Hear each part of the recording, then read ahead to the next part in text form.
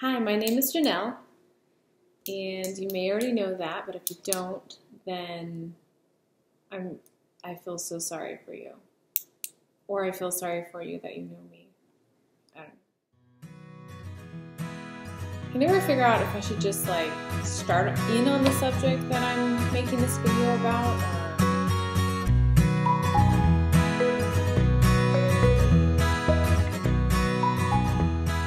should you or should you not get your alternative medicine degree? That is the question. First of all, to give you just a little bit of background about me, I got my alternative medicine degree in 2016. It took me about 3.5 years, so I was actually able to get it quicker than most degrees, which are usually 4 years, and that was really nice. I got my degree online from Everglades University, and that allowed me the ability to be able to work at the same time as I was taking those classes. I'm going to give you some idea of what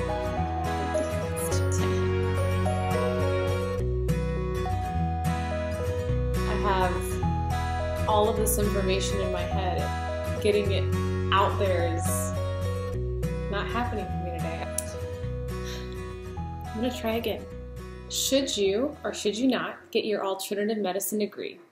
If you're looking at the program from Everglades University, I can give you a lot of advice because that's the exact program that I took, obviously. I'm going to break it down into categories.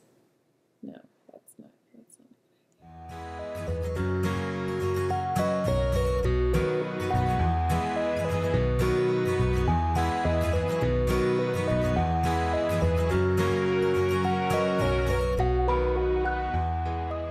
What led me to get my alternative medicine degree? When I was initially getting into this field of work, after I got my nutrition certification, I wanted to get my naturopathic doctorate.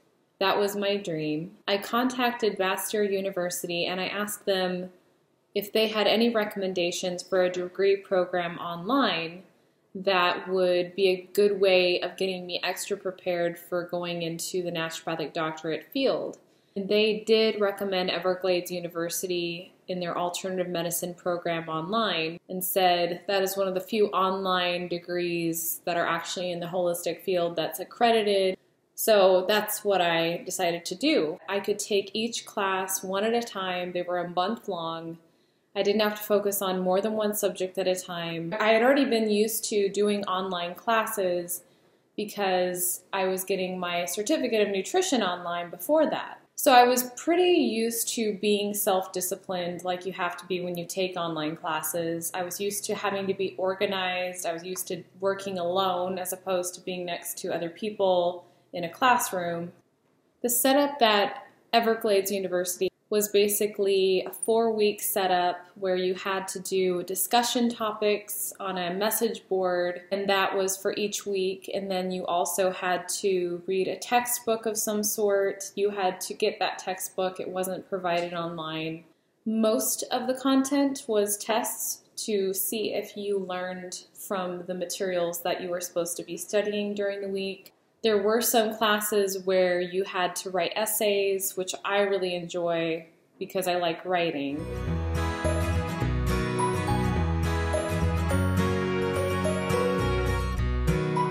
It's really important to consider the fact that once you get your alternative medicine degree, there is not a lot of jobs that are looking for that particular credential.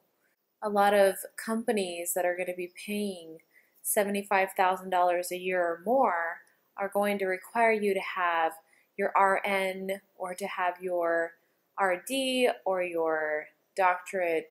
That is why if you're at the point of needing to get a degree and you haven't pursued that yet, I want to recommend to you to look into getting your RN, to become a nurse. If you want to have other options for getting jobs that pay well, until maybe you can go on to pursue further education, or if you aren't able to find work in the holistic health field, because it is a very Even though the field of holistic health and nutrition is certainly expanding exponentially as we speak, there are still very limited jobs in the field, and the jobs that are available are looking for people that have either their nursing degree or have gotten their registered dietetic certification or have something of that sort that is recognized by the government.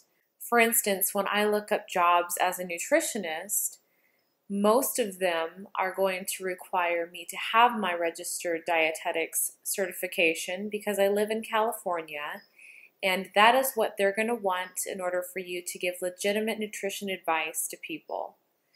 Now, does that mean that you can't go and be a freelancer or be a health coach that basically gives people advice and then they can take that information and do with it what they want?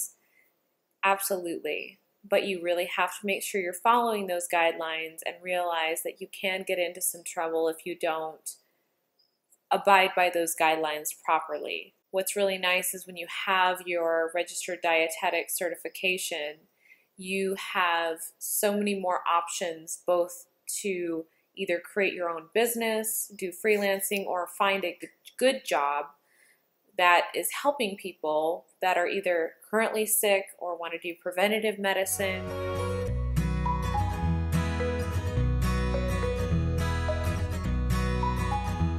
I can tell you right now, I am in a position where I have my degree in alternative medicine, and going out and finding a job with that credential has been incredibly difficult. If I could go back in time, I would either get my nursing degree or get my registered dietetics degree, because that would have opened up many more doors for me at this point in my life, because I'm not ready to go on to get my doctorate and I'm not ready to go on to get my master's. I'm not in a position where I can do so. So it's really difficult for me to find jobs that will accept the certificate of nutrition that I have or the degree in alternative medicine that I have as something legitimate.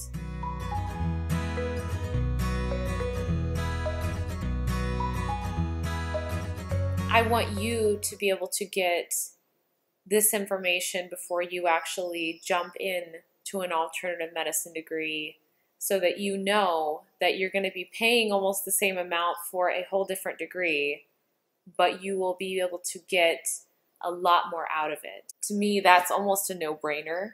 Of course, everybody's situation is different, and I know that there are certain reasons people want to get alternative medicine degrees, like myself, where you are not able to take a lot of these classes in person, because getting an RN or an RD does require a lot of in-person work.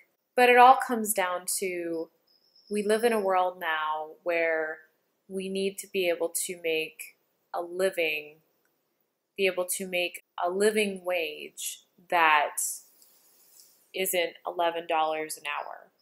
If you're going to invest your money into a degree, and it is an investment, you want to get the most out of that investment. And that's why I'm going to recommend to you to look into these other options before you decide to get your alternative medicine degree.